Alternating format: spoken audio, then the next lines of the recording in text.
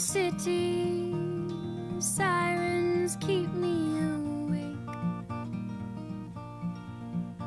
and I know I'll see you again in the long run. Good morning. How are you feeling? Pretty rough? Yeah. Thanks for the tea. It's alright. I didn't know how you liked it, but then I guessed, judging by the tablespoon in the pot of sugar, that you like quite a bit of sugar. I also thought you probably needed a caffeine hit. Hope it's okay. So, I know that we thought last night it would be quite fun not to know each other's names.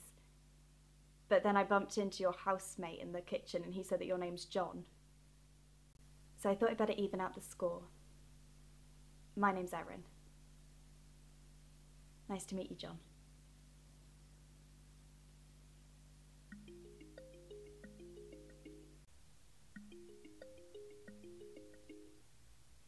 It's 3 times in 10 minutes. Someone's popular.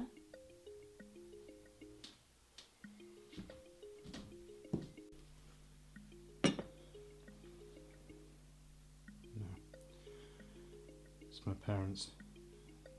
It looks like they've tried a few times.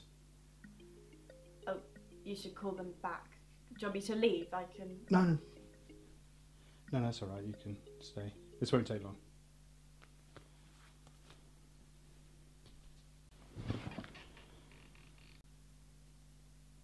Mum? Yes, John. John, thank goodness you called. Have you heard from your father? No. Sorry, yeah, I haven't spoken to either of you in probably a few weeks, actually. I'm sorry, I've just been really busy with work and...